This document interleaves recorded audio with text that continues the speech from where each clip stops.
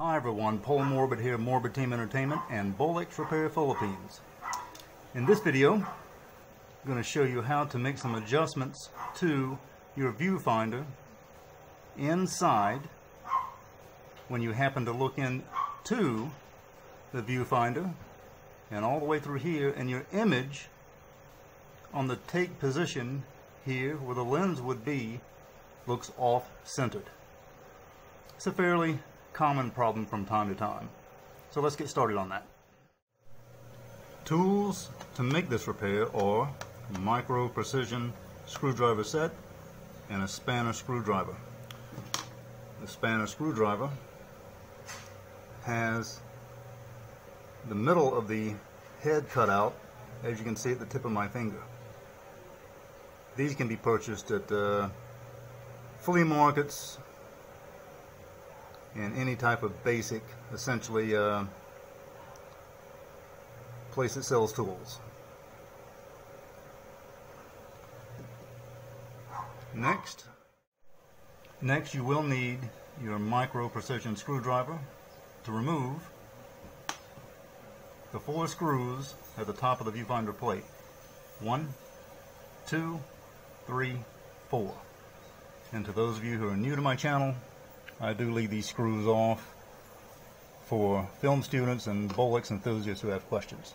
Once you remove the screws from the top of here, the viewfinder plate, simply just push up on the plate slightly and pull it forward to remove it, just like so. Now, the area in question is here. You have 1, 2, 3 nuts with a screw right there.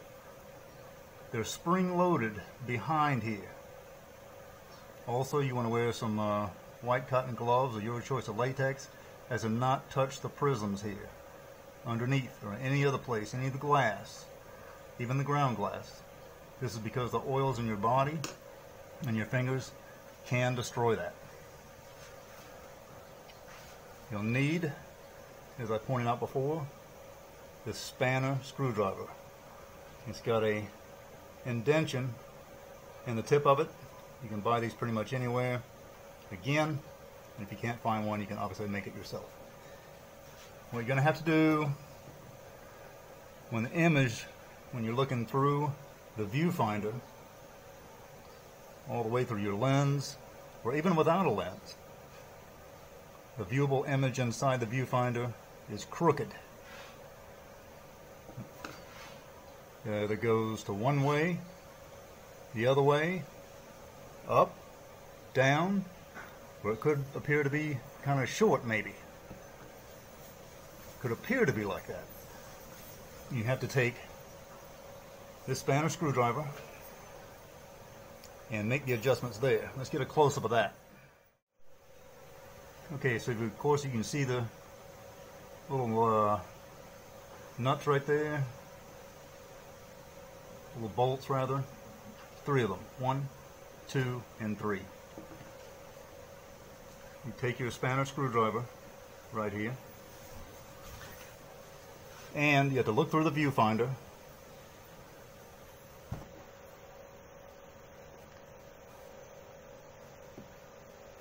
After you've done that, it can be a lengthy process. You have to insert the spanner screwdriver in each one of these areas. And you take it, and you have to turn it either to the left or to the right. One down there on the side, to the left or to the right. The next one, to the left or to the right. And each time you do this, you have to look through the viewfinder again to see if it's centered. You can also do this with the lens on eventually. Make sure everything's set. you'll know when it is. Remember, these are spring loaded behind there. There's a screw that comes out, 1, 2, and 3. There's a miniature bolt at the end, and in between that is a spring. Now, you're wondering, once you get it set, can these become loose again? The answer is yes. So how do you prevent that? You have to purchase yourself at the hardware store a liquid product called lock screw. You can buy it online as well, obviously. There are different grades of it and different colors. Go with those different grades. What you want is you want the purple lock screw. It's for light work such as this. It's also going to protect the inside of the camera right here. But it's going to, once it dries, you apply it on there. It's like in a little squirt bottle. And it's going to dry. And when it dries, it's going to harden, of course. And it's going to prevent these screws, these little miniature bolts right here, from coming undone. In case you need to make the adjustments again later, the purple lock screw is for light work, and it can be removed with hand tools.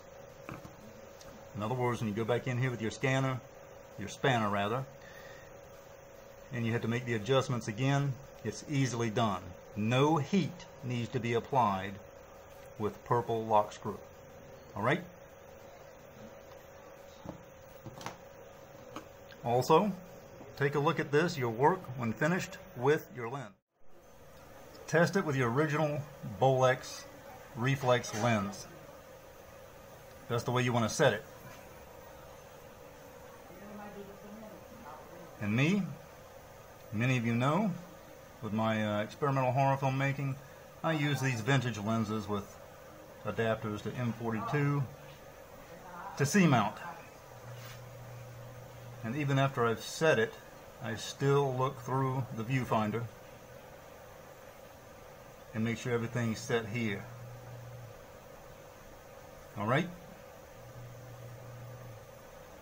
So, make sure you put that lock screw on these 3 screws, actually the bolts, the miniature bolts,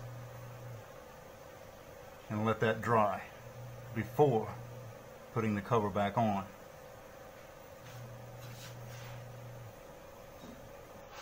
This adjustment can be trying and time consuming. If you get it quickly set, congratulations and pat yourself on the back. One good tip to know about this, and any Bolex manual will point this out, is do not give your Bolex a big shock, a bang. Don't drop them, don't hit them, don't slap them around, because in doing so you can break the prisms inside of here.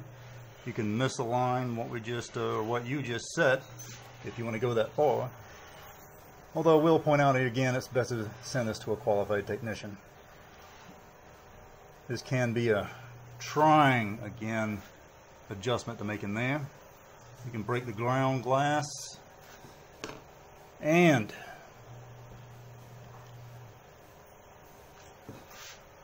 in here there's a prism. This is your turret prism. It has pads securing it, and even in the front beyond this plate.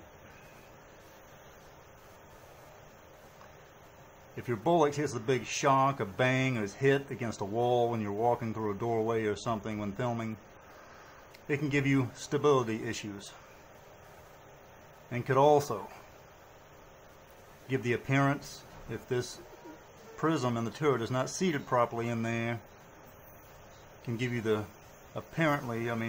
basically the same type of issues. So if you make all these adjustments and you got something weird going on in your viewfinder, chances are your problem is with the turret prism. Alright, hope you've enjoyed everything in this video and learned a lot. Your spanner screwdriver sets look like this, where my pencil eraser is. So that's the type of things you want to look out for. When you get these sets, you're going to have a bunch of other tools. Really, you're not going to use that much. All you need is this one. And they're not all created equal. They come in different sizes of spanner screwdrivers. You need one for micro work. Do click that bell, like, subscribe, comment, and share. Paul Morbid of Morbid Team Entertainment and Bolex Repair Philippines. See ya!